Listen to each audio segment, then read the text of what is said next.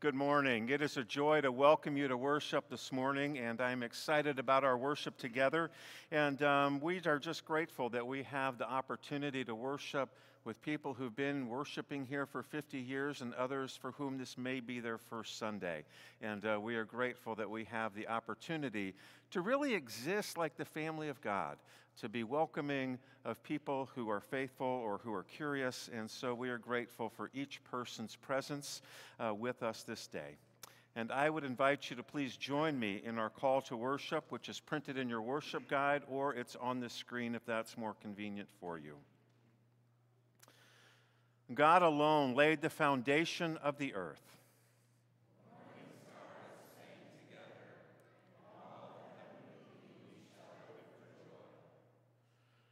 From in the midst of the whirlwind, God speaks with power.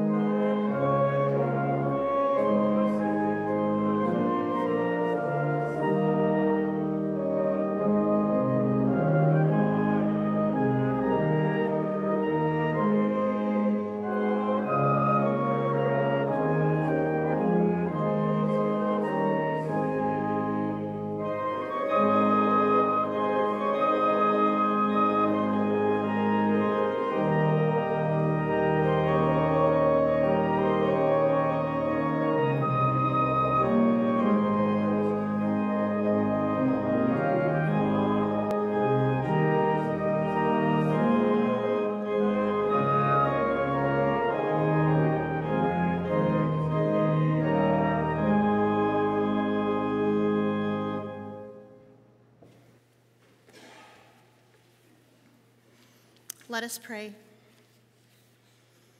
O Lord our God, when we cry out to you in distress, you bring us through desperate circumstances. You can quiet the storm to a whisper and hush the sea's waves, so great is your power. Help us to trust you, then, whatever we may face, knowing that you will lead us to the harbor we have been hoping for. We offer you our thanks and praise. Amen.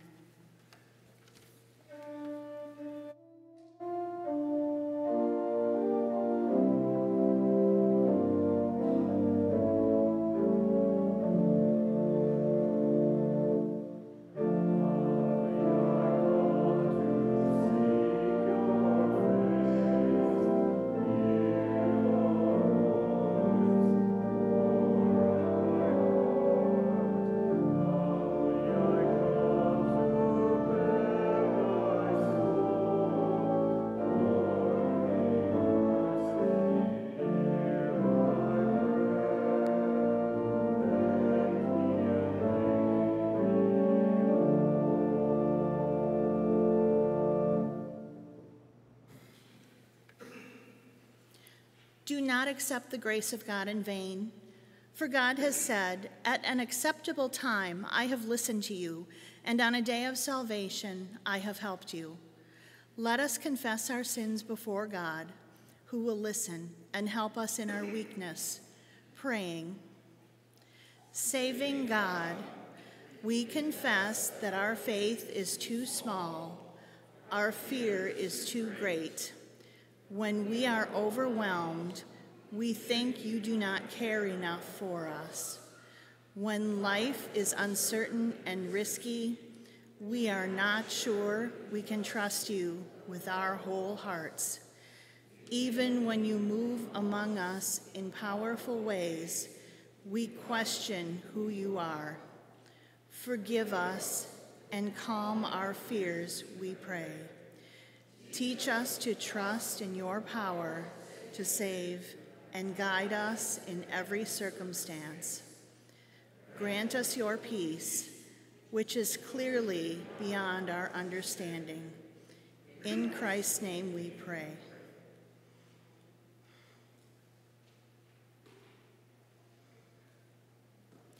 Christ offers peace to our troubled souls. Believe this one whom even the wind and the sea obey. In Jesus Christ, we are forgiven.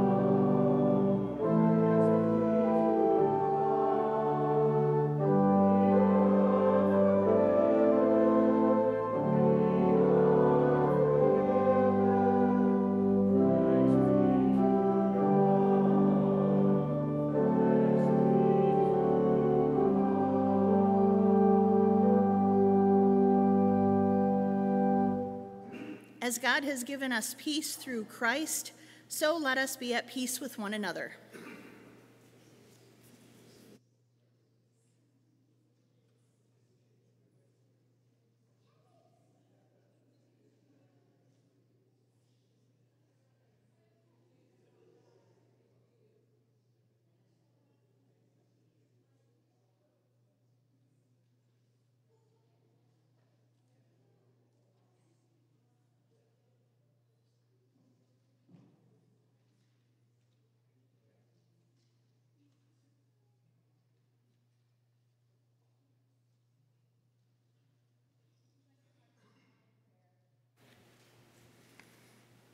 Holy God, we know that our own words lack knowledge whenever we try to speak of you or to you. Yet we are drawn into your presence and desire to understand all your mysteries. So now, by the gift of your Holy Spirit, speak your words and we will listen carefully, responding in awe and gratitude. Through Jesus Christ we pray. Amen. Our scripture readings are from 2 Corinthians chapter 6 and Mark chapter 4.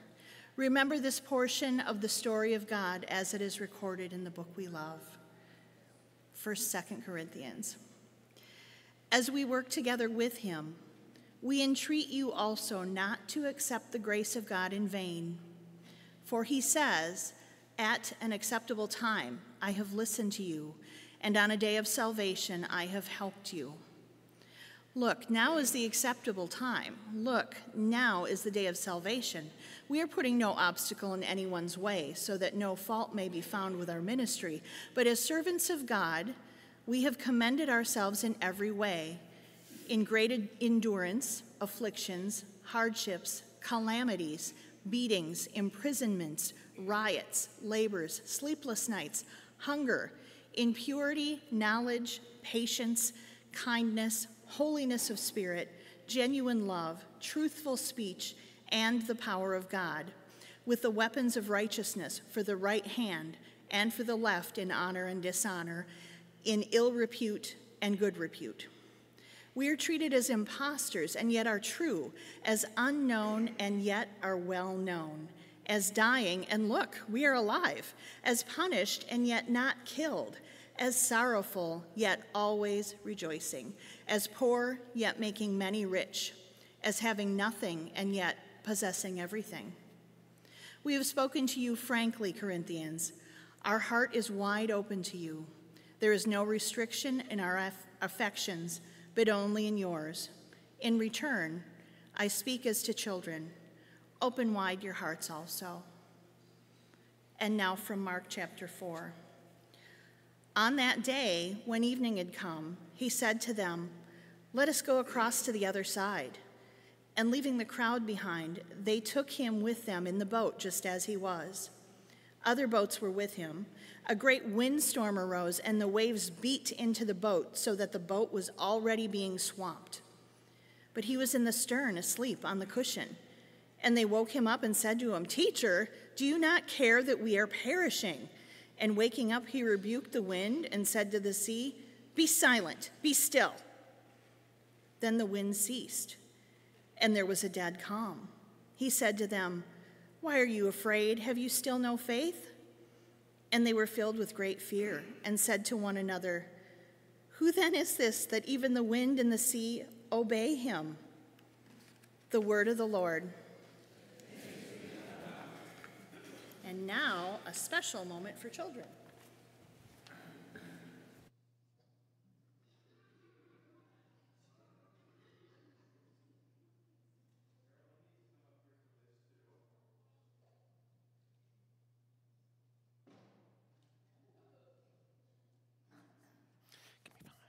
Good to see you. Well, I thought it was appropriate on this Sunday, which is actually Carol's last Sunday as being a part of children's ministries in a paid manner, hopefully volunteer manner later. But Carol came to us. She retired from a long career working with children in a hospital setting. And when there was a transition, I heard she was retiring. I wasted no time in talking to her.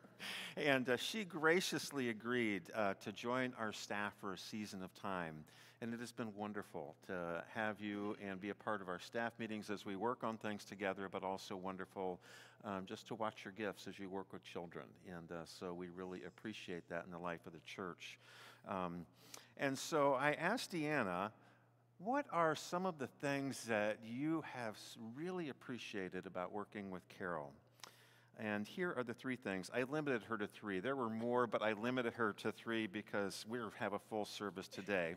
But she kind of cheated, and she would do two at once. So the first one was just your loving spirit and the way you're able to be so patient with children was a thing that she greatly appreciated. Your creativity with crafts, because I have no creativity in that area, but that was really appreciated, and we always enjoyed seeing the crafts that the children made. And it wasn't just crafts, because what those represent is somebody's getting to work on a craft while they're learning the scripture, and I find when it's hands-on and you're teaching it at the same time, there's a greater ability to kind of take in that information and be a part of you. So I think that that's a great gift. That we hope will get you to volunteer in. No, I'm just kidding. So, and then the other thing she said before I stopped her is, I loved her word choice, that it's not that you're joyful, but that you emit joy. It just comes out of you and is infectious, and other people pick up on that.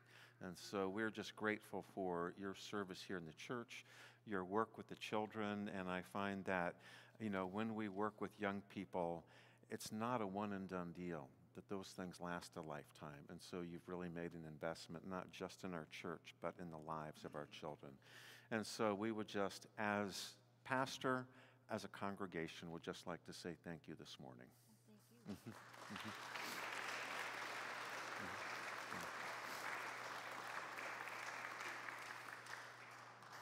So I would just like to offer a prayer of blessing over Carol this morning. Holy God, we thank you for the ways in which you have gifted each and every one of us, and the way that the gifts you've given can be used in the life of the church and in the service of Jesus Christ. And God, we thank you when it was a time when it would have been so easy to say, I've retired, I'm stepping back. Carol was willing to say yes and to step into this gap for a little while. We thank you for the gifts that you have entrusted to her. We thank you for the ways in which she has impacted children's lives. And we just pray that you would continue to bless her in this next season of life. And we just offer thanksgiving to you for all that has taken place. In Jesus' name, amen. Thank you. You're welcome.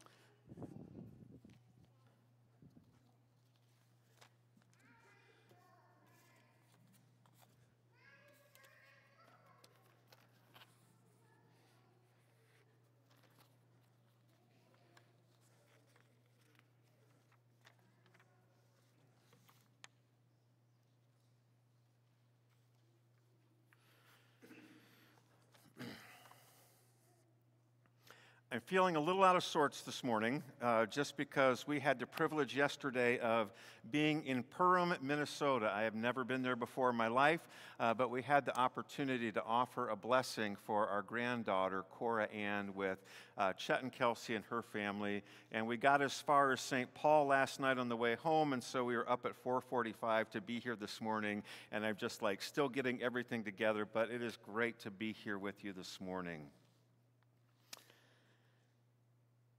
How many of us have heard the phrase, "It is what it is"? Has anybody heard that phrase? Now for the real honest question, how many of us have used that phrase? And no, you don't have to raise your hand. But I didn't realize how old that phrase actually was. And that expression has been around since 1949. And its first appearance was in the Nebraska State Journal. And E.J. Lawrence, never heard of this guy before, used the phrase describing the difficulty that you faced during the frontier life of rural Nebraska. And he said it this way: "New land is harsh and vigorous and sturdy. It scorns evidence of weakness. There is nothing of a sham or hypocrisy in it. It is what it is, without apology." And the phrase, "it is what it is," didn't reappear for about 50 years, but became common in the early 2000s, and it was used frequently in sports. And then it worked its way into everyday conversation, as was witnessed by the number of people who raised their hands who had heard it before, and those who were getting ready to raise their hands before I invited you to stop. In 2004, President George W. Bush was told by an aide that his opponent, John Kerry, was leading in the polls, and he responded with a shrug, "It is what it is."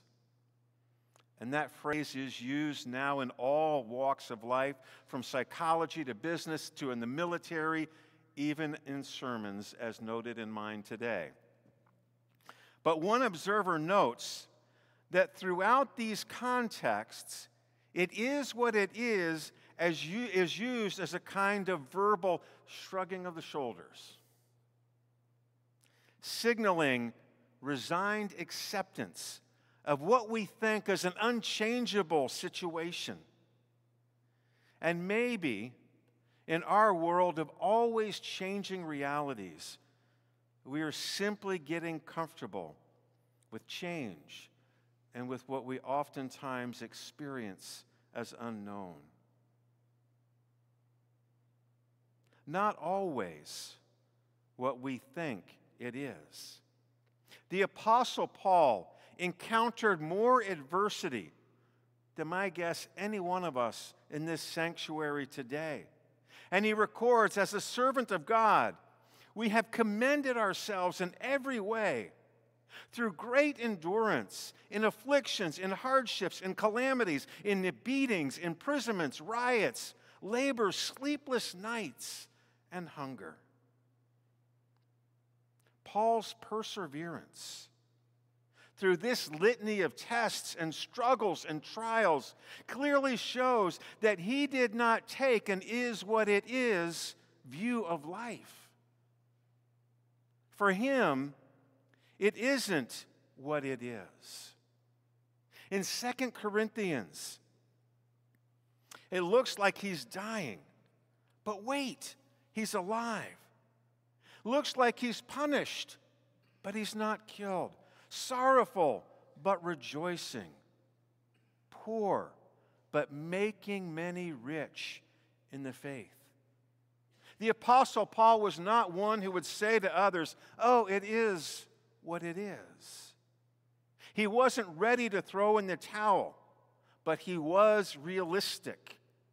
And he always saw beyond the obvious challenge from his current circumstances and could see that there was something beyond that, even if he did not know what it was. And maybe Paul is suggesting that it is not always what we think it is. What is happening to us is not determined, nor is it inevitable in our lives. He writes, "See, now is the acceptable time. See, now is the day of salvation." Here the Apostle Paul is citing Isaiah 49, which predicts a time that will come when Judea will be brought back from exile. They probably never thought that that promise was going to come true, but God was faithful in the promises that God made. And so we need to ask ourselves, in times when we are struggling with that which we cannot control, that maybe what we see now is unsolvable and a perpetual situation that in reality is not unsolvable. This is why we're better off thinking and saying, it is not what it seems, rather than it is what it is in resignation.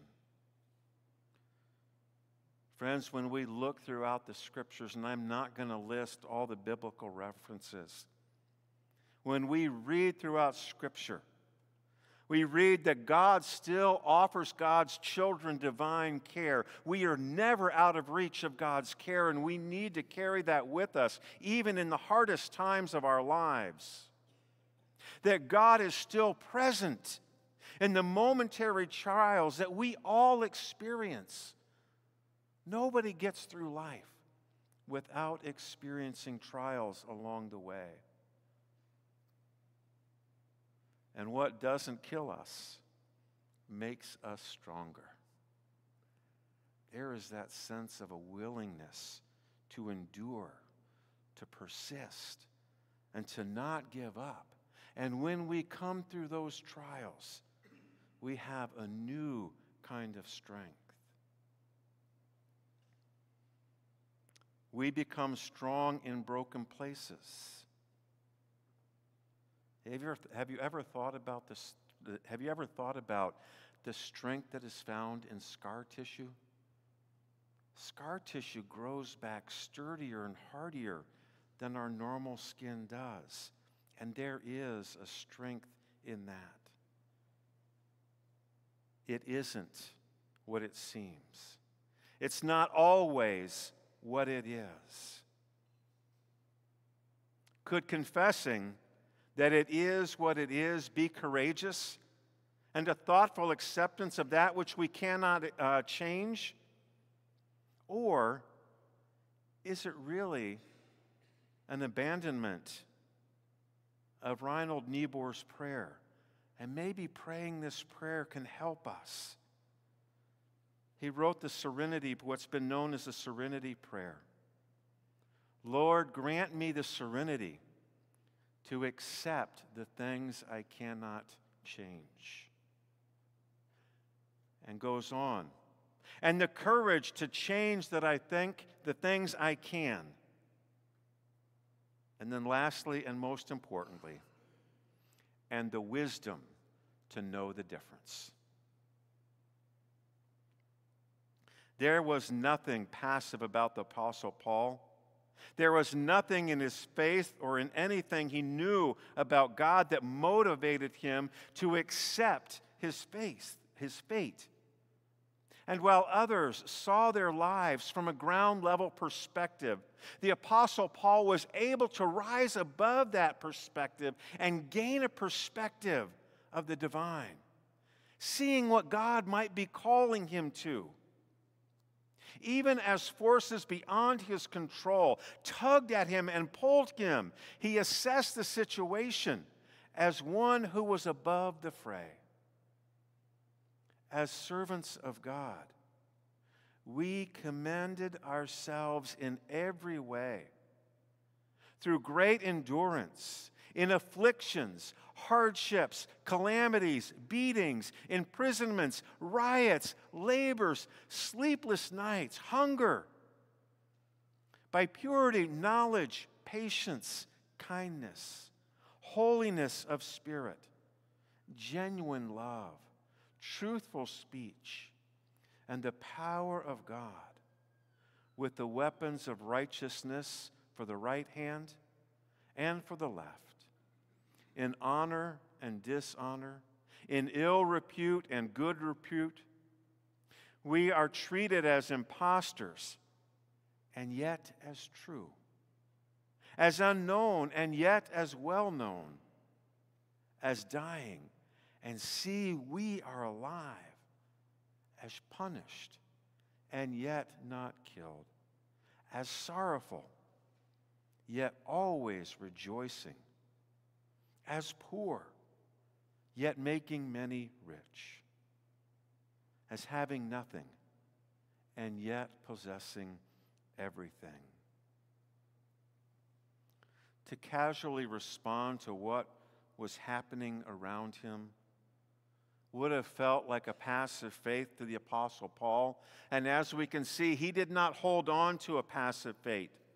He was fully aware of how contrary the expression is. To the Apostle Paul, it usually was not. It is what it is. Augustine argued for a view that has become known as original sin, that we were born already with sin embedded in us. But he too understood the way out through Jesus Christ. But those are deep waters, ideas that are needed as how to reject the what it is mentality. And our text this morning gave us some help.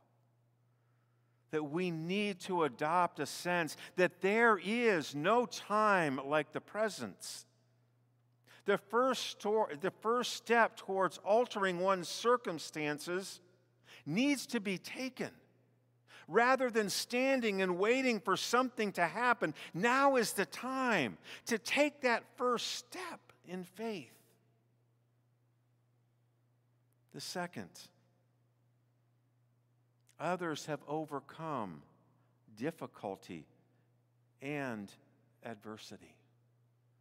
That we need to remember not only the heroes of the faith like the Apostle Paul, who we've looked deeply into this morning, but my guess is that each one of us in our lives have experienced faithful people who we have admired the way that they had walked through the difficulties in life faithfully before God.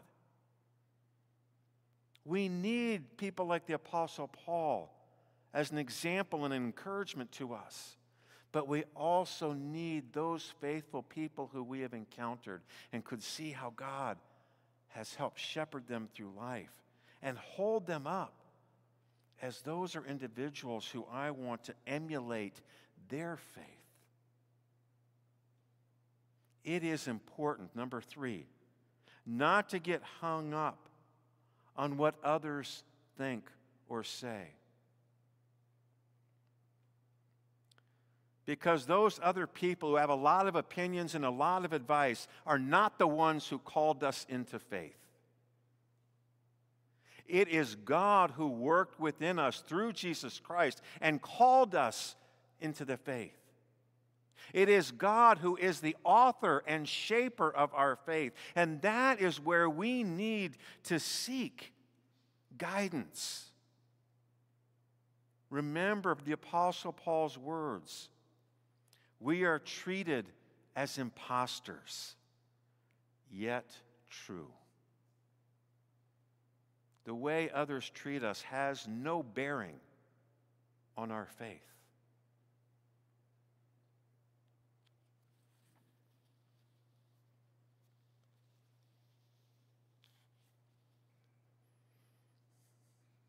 The fourth way to reject the what is mentality is don't ever discount the value of community. We were never intended to navigate the storms of life all by ourselves. That our community of faith, whether it be our community, whether it be family, whether it be friends, whether it's fellow believers, whether it's a Bible study we are a part of, those communities play a vital role in helping us overcome adversity. All of us needs that small community of people that we know we can depend on, that we know if we tell them something deep that's going on in our life, it's not going to appear on Facebook, Snapchat, or any other social media or conversation. But we have developed a trust that we have those who we can count on over the course of our lives, rather than feeling like it's just me and God all alone, because God has given those people to us. We need to be willing to reach out for support, and we also need to be willing to offer that same level of support to people in our lives, to be that friend who can hear what is going on in your life and you know it's going no further. And you know that friend is going to pray for you and you are going to pray for them. And then lastly, we need to reshape the narrative rather than being trapped in a narrative that somebody else or some problem has assigned to us. Instead of moaning and complaining about the misfortune that we have experienced, we need to change our perspective. Like the Apostle Paul, we need to embrace the trials and the tribulations. We need to understand that they can be some of our most valuable teachers in life.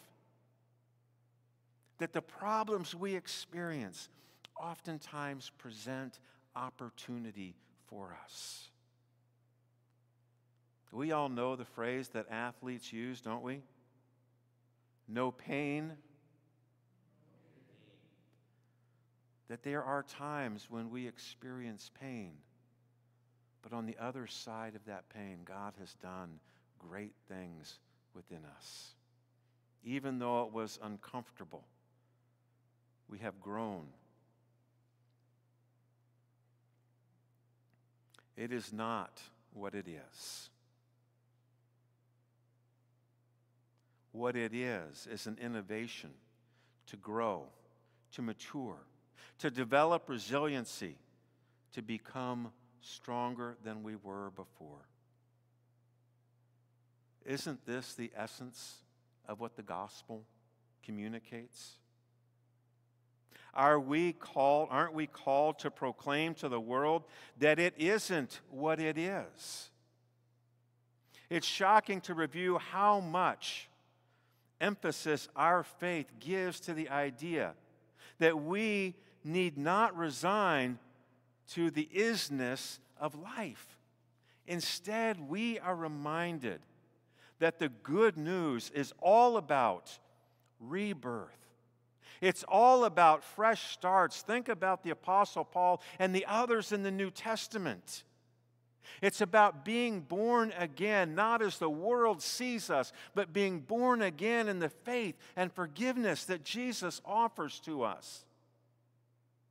It's being alive even though we were once dead in our trespasses.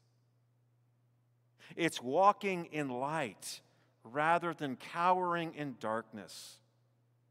It's about restoration, regeneration, and renewal.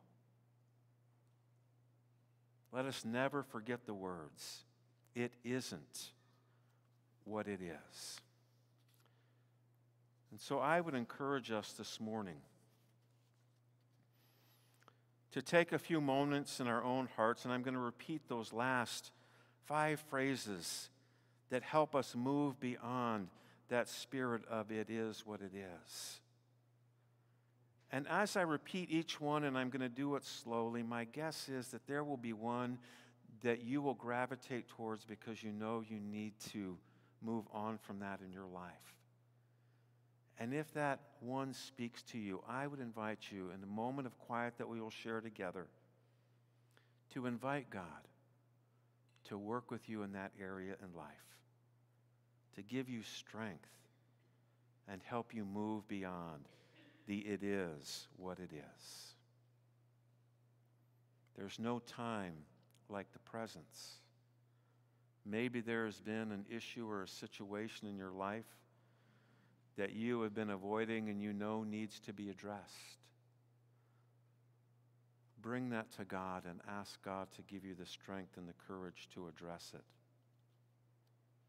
Maybe you're experiencing difficulty and adversity which is causing you to stray from your faith. But remember the roadblocks that the Apostle Paul addressed, not out of his human strength, but because God was strengthening him, and ask God to give you strength to overcome the difficulties and adversity that you're experiencing. Maybe you're in a season of life where you're letting others speak into your life in ways that you should not let them speak into your life. And ask God to help you not stumble on what others think or what others say. Maybe you've experienced that you haven't valued the community of caring people in your life who you can trust like you should. Or maybe you're at a place and you're saying to yourself, I don't have that kind of community. In these quiet moments, ask God to help you lean into the community you have, or to help you see who it is that you need to be with in community like that. And then lastly, if you've been living into a narrative that has not been helpful, somebody else's narrative, or been negative in your life, and I would ask you to go before God and ask God to help you reshape the narrative, to help you see what God sees, not what others see who did not call you into faith, but what God sees who called you into faith. Ask God to help you see it and then live into it. And then in a moment we will be led out in song.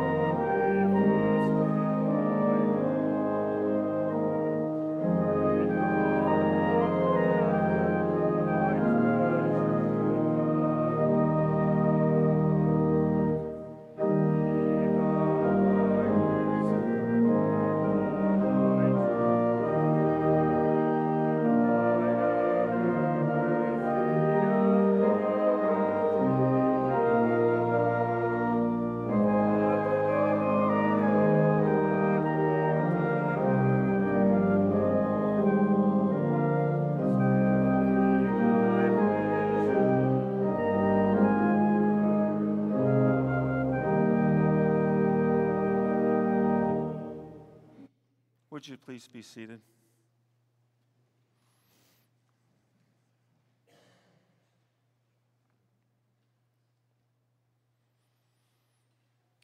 Holy God, we thank you for the ways in which you have spoken into our lives this day.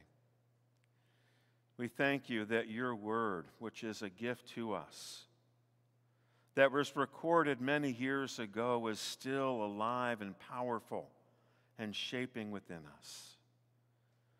I pray that in this next week, as we may have come to some new ahas in our life, that we wouldn't forget them as we drive out of the parking lot, but that we would hang on to them and invite you into our lives in new and different ways. Not just showing you the things we're grateful for or the shiny places, but inviting you into the hardest parts of our lives. God, remind us over and over again that you are a faithful God and that you respond to our feeblest attempts to live into our faith ever more faithfully. Holy God, by your Holy Spirit, meet us in these places. God, we just want to take a moment this morning to lift up Carol to you and to thank you for her work among us. And just pray that in this season that will be different, that you would continue to bless her. And we are grateful that she will still be a part of our church, only a little bit differently. We pray all these things in the strong name of Jesus. Amen. I wanted to share two stories this morning. The first story will help us understand why I think this is so important. And it was a conversation that I was not a part of directly, but it was a conversation that was retold to me. And it was of a young person who's been very engaged in the church over the course of their life, saying, I am done with the church. I am done with the church because of the way it has embraced and become a political tool that is not helpful in our culture anymore. I am done with the church. And so for me, it just gave me a sense of that we always need to be careful. That what we do in the life of the church is lifting up our Lord and Savior Jesus Christ, because no politician will ever be our Lord and Savior. The reason I lifted that up is because this week, like we do every summer, we have the privilege of hosting a group of bicyclists. And they're all from the University of Illinois, and they're biking across the country for raising money for cancer, but also sharing people's stories around cancer. And so they had left a note for us. Thank you so much for hosting us. We are so grateful to have a place to stay for the night.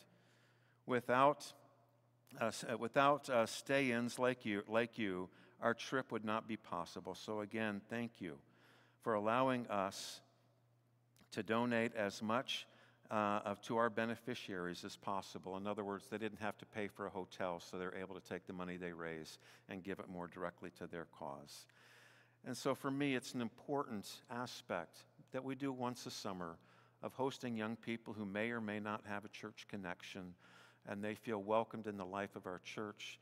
They come into a space that Rick has cleaned beyond what I thought was possible. They stayed in the coach house, and we do everything that we can to make them feel welcome. And so in this day and age where there is such conflicted feelings around the way the church has engaged in the politics of our country, we could at least do one thing for a group of 15 students, that hopefully one day they will remember the kindness of a church and might be part of a pathway back to faith. And so this morning, as we give our offerings and generosity, I urge you to open your hearts wide to a place that knows no boundaries for our affection for God and for all God's children. And so let us generously share our provisions in the ministry of the church that reaches out to others.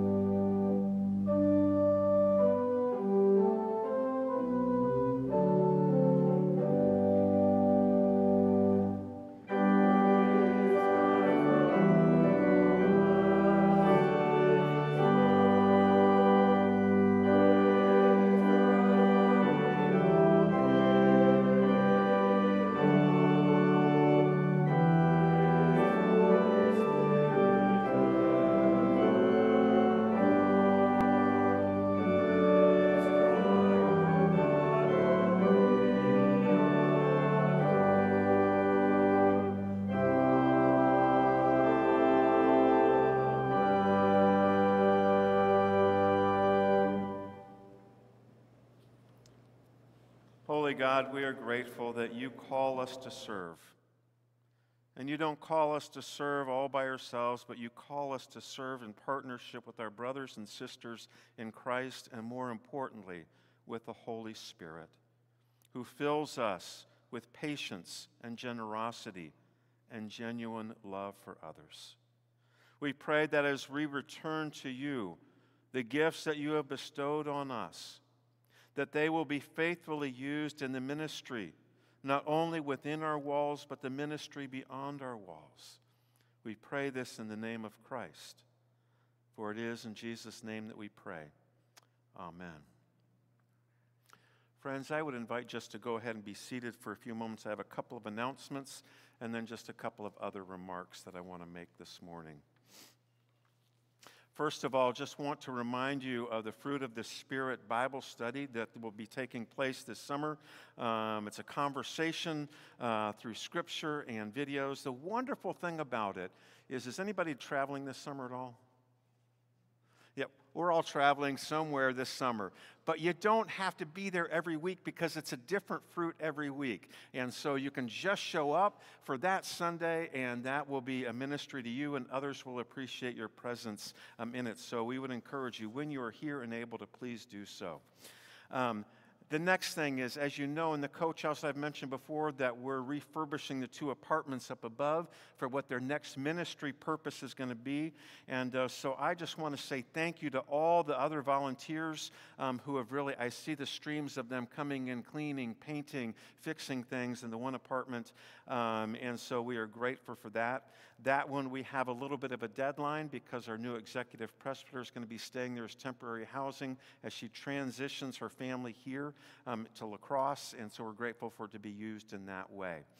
We do have a deadline to complete it by July 13th, and so if you would be able to join on June 29th or the 13th of July as they finish the project, please put that on your calendars. And then also Sacred Rhythms meets today at 4:30 in the gathering area. And so we would encourage you to be a part of that. For those who have been, I know you want to go back, and we would encourage others to join if they are able to.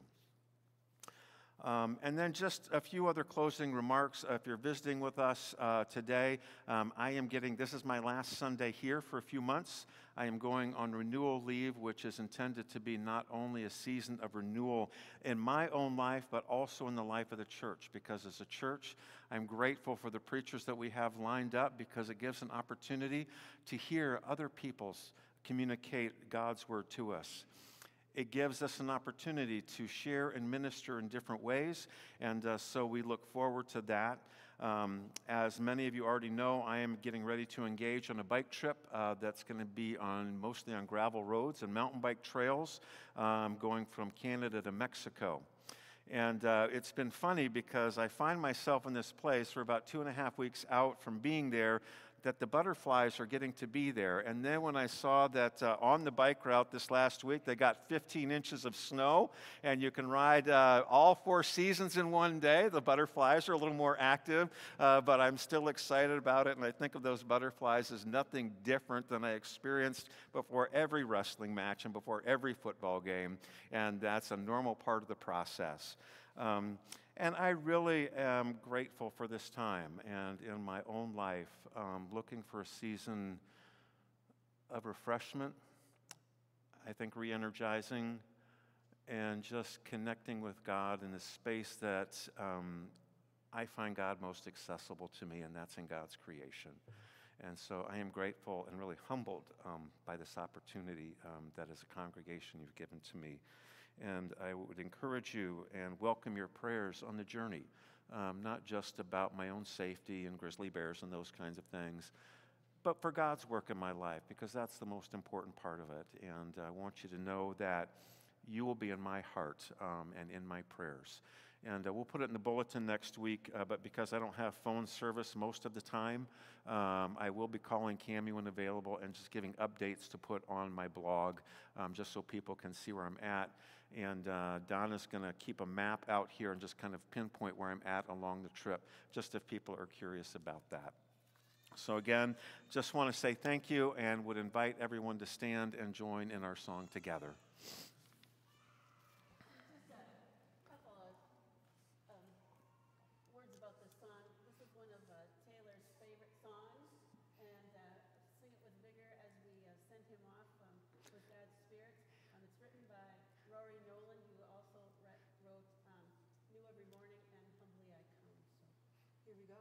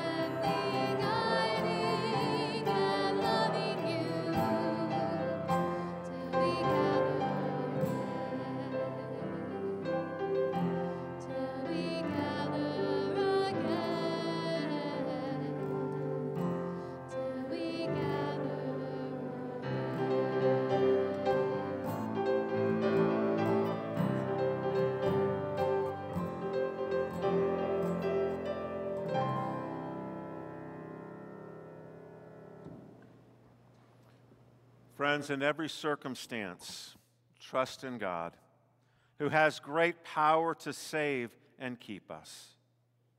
And now may the power of God uphold you, the peace of Christ rest upon you, and the Holy Spirit defend you now and always. Amen.